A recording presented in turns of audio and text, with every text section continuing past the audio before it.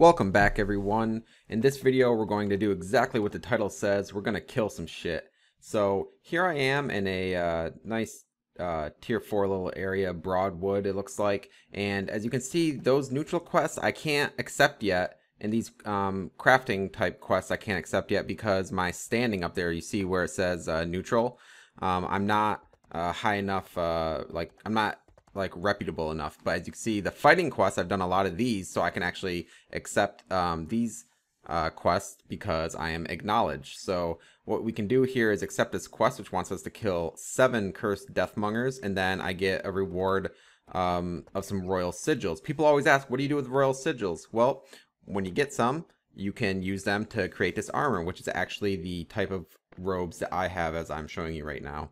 So, for example, I would need to spend this much silver and 18 royal sigils to make a robe.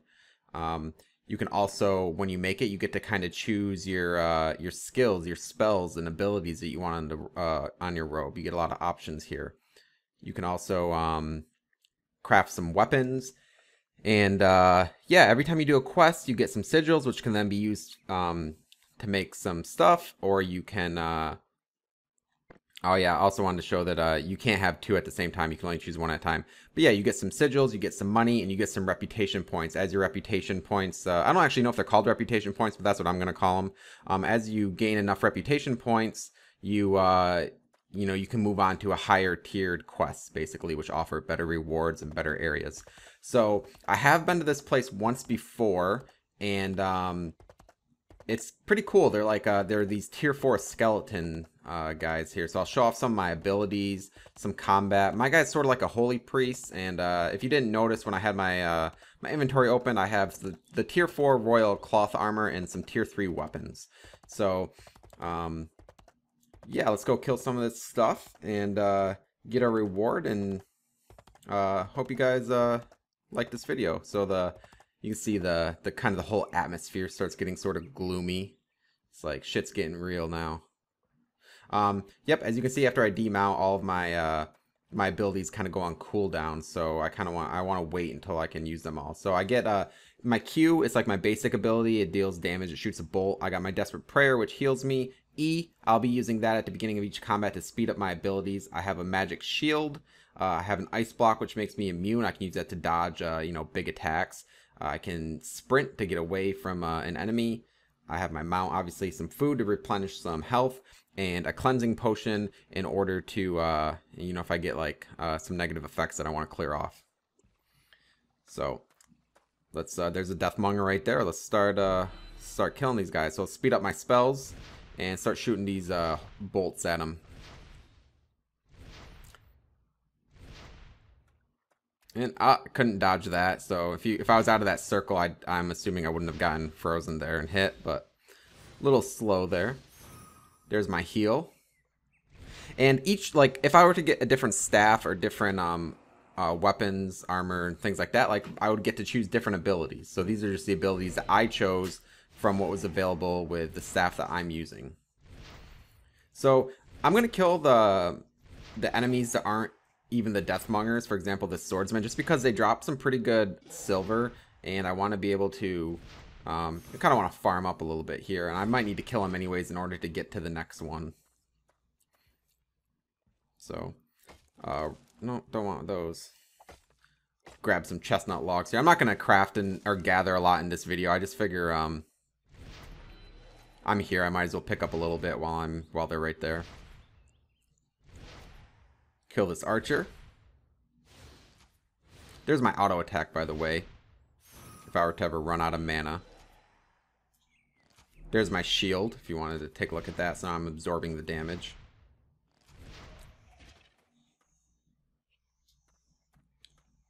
And wow, these are actually tier 4 rocks. I haven't seen these yet, so I'm just going to pick up a couple of these, and then when I'm done killing everything, I'll probably come back here and skip ahead a little bit, because I do want to pick up some of this stuff before I leave. But I'm not going to make you guys watch all this. I'm just going to pick up a couple here. And yeah, because there's even tier 4 stone. So don't worry, I'm not going to show a lot of this. I just wanted to pick a few up, and I'll come back here later. Alright, so let's go see if we can find more of these deathmongers in this castle sort of ruins type deal. gotta be careful because those guys can actually attack you from up top there. Alright, there's a Deathmonger. I don't really want to get hit by this other one, so let's try and kind of position ourselves over here in the corner.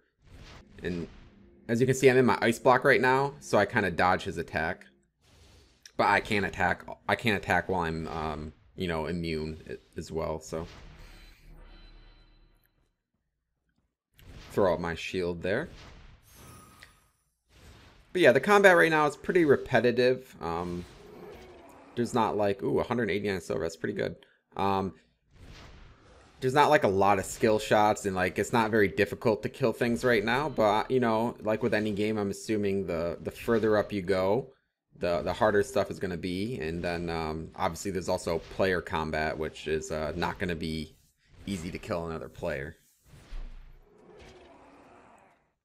Yo, these guys have some pretty good silver on them right now.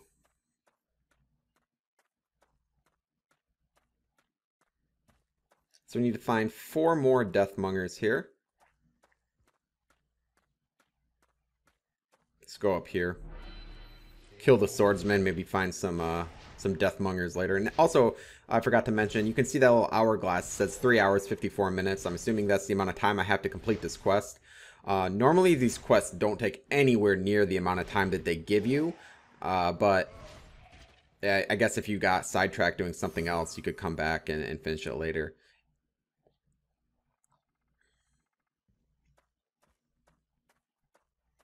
So hopefully there's some of these quest mobs up here.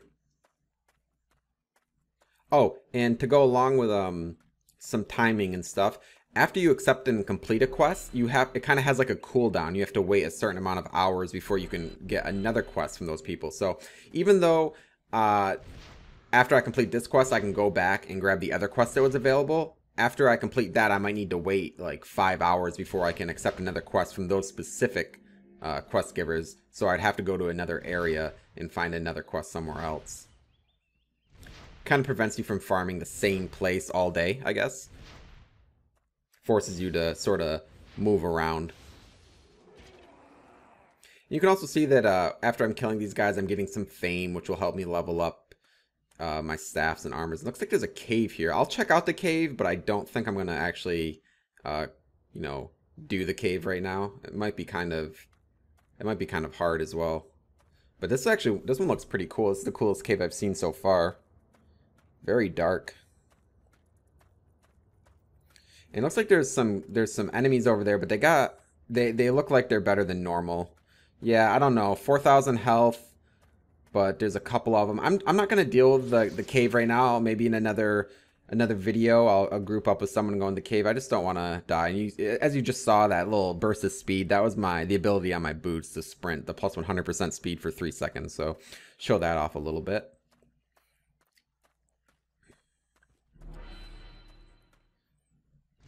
Yeah, this is not a bad place right now. There doesn't seem to be a lot of people here. They're dropping around 100 silver or so.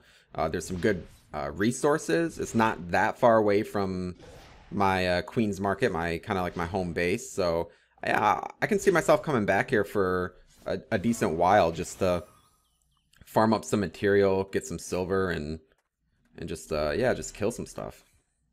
Here's a Deathmonger. Kind of pull him away from the other guy there.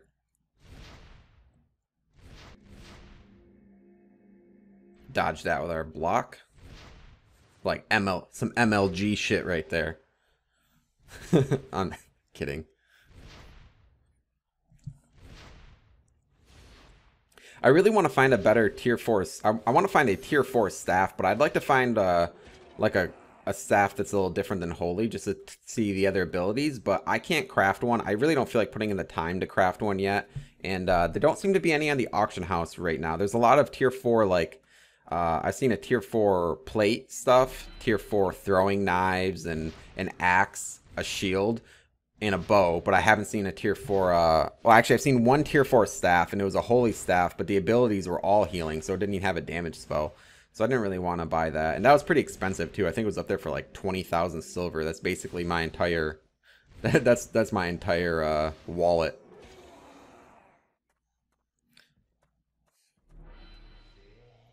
So I need to kill one more cursed Deathmonger here, and then I can go turn in the quest, grab some sigils, and move on from there. And also, Right now I don't really have a use for sigils unless I want to start getting armor from leather armor or plate armor for, you know, to level up some other sets. But right now I just want to focus on my cloth. So I have no use for these royal sigils. As you can see, I'm eating some food here in case you want to see what that looked like. But yeah, so what I can do is I can take the royal sigils that I get from these quests and I can actually sell them on the auction house, and then people that don't feel like putting in the time for these quests can then buy the royal sigils and use those to get their own armor. And I think the sigils are kind of the best way, the sort of the fastest way and easiest way to get tier 4 right from the very beginning. But you kind of only get, how do I want to say this? Like, you don't really get a reward in the long run. Like, if you can learn to craft tier 4, then that's going to help you out, because then eventually you can craft tier 5 and you can constantly keep making them. Whereas the royal sigils, like, yeah, you get it quickly and you can use it for combat, which is nice, but you're not really going to gain any, you're not going to really gain anything extra. Looks like there's some other players farming up here. And I'm going to kill this Deathmonger up here, even though I won't be able to, I'm not going to go all the way around. I'm going to kind of miss out on some silver, but that's okay. Let's just finish our quests and make it back to our main town.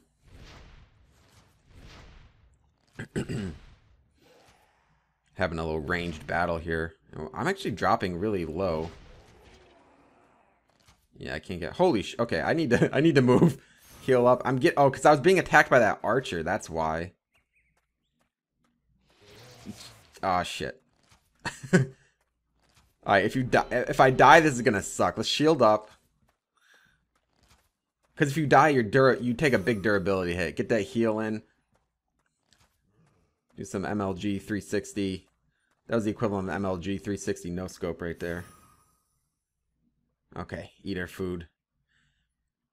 Alright, so I'm going to go around and craft some of this material that I wanted to get, but I'm going to sort of skip ahead.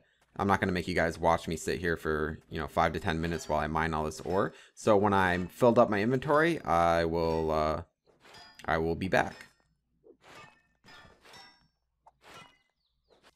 Alright, getting the last chestnut logs here. And as you can see, my guy's moving real slow right now because I have a lot of weight. It's also nighttime. The day has changed. And yeah, my weight's 150, so I'm gonna have to mount up here, and once I mount up, it looks like I'm all set to go. Now I'm gonna go turn in the quest, get my reward, my reputation points, my silver, my sigils, and then I'm gonna make the journey back to Queen's Market, where I can show you guys how to use the auction house real quick, and I kind of want to check out that little demon mark down there. I know it's like a big monster that I can't kill, but I kind of just want to see what it looks like. But yeah, if you guys have any questions, I mean, I'm by no means a pro at this game. I've only been playing for 3 days, but I figured out a lot of stuff. You can watch my Albion Online Basics video. I'm going to have some I'm going to have a video about building some things. You can check that out. If you have any questions, you can just, you know, ask me in the comments. I'll do my best to answer. And yeah, so there you go. Just checking out this shield real quick. I really wish you could buy a tier 4 staff. You can get a royal shield, sword, and bow, but not a staff. That's kind of crappy. So yeah, let's go back to travel to Queen's Market here. And this is where I was in Broadwood, as I just showed you on the map. And I'm going to go check out that little demon symbol, and then I'm going to fast forward the journey back to Queen's Market.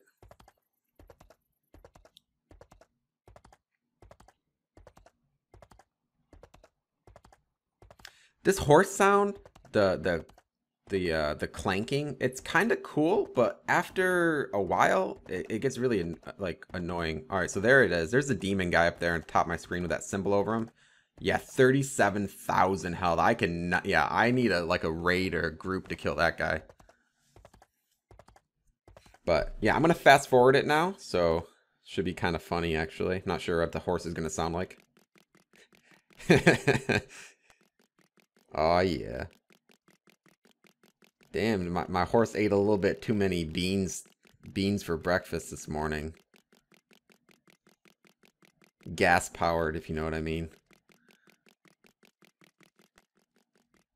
What if the game was actually this speed? That'd be crazy. Be too much lag though.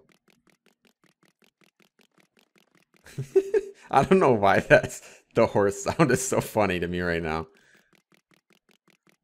But yeah, there's no fast travel in this game other than I guess you could go to your island and you could you could pay some money to take a trip to another major town.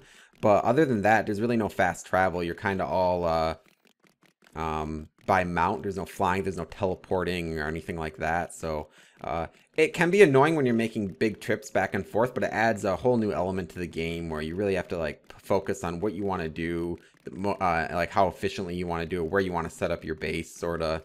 And it's annoying, but you kind of learn to love it. You grow to love it, rather. All right, so here we are back at the Queen's Market. I'm going to go deposit my stuff, and I'll quickly show you guys the auction house. So this is sort of the town that's kind of the most developed currently in alphas, day 3 or 4. I'm not sure exactly. And here's my bank. So let's deposit some stuff. I'm going to make a video after this one, and I'm going to show my private island, my alchemy lab that I built on my plot of land. They're nothing special. They're just, you know, your basic starting ones. But I figured I'd want to just do a quick little video to show how that's done. I'll sell this ore. I'm not using ore for anything soon, but those blocks up there, I forget what they're called, but the quarry blocks, those can be used to upgrade my buildings. So if you want to sell something, you can go in your inventory and click sell. You can see if you want to sell them immediately for that price of 5, you could just click sell and bam, there you go. But that's 95% below average. So otherwise, you can create your own thing. It says right there, the lowest competing price is 20. So I can make mine 15 and undercut them, and I can sell it. Same with royal sigils. I could sell them right now for 65, or I could sell them for, we could undercut this guy for, by putting 275. Now, when someone buys my stuff, it just instantly goes to my wallet or my silver, and then I get a mail that notifies me just to say that, hey, you know, you sold this. So you don't need to come back here and pick up your money or anything like that.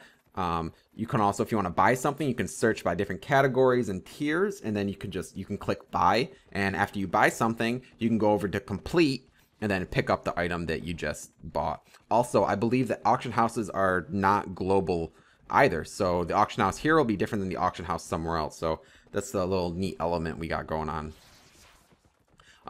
Anyways, I hope you guys enjoyed the video. I hope you learned some things. If you have any comments, suggestions, or feedback, feel free to let me know. You can hit the subscribe button if you want. And thanks for watching, everyone. I will see you all for the next video.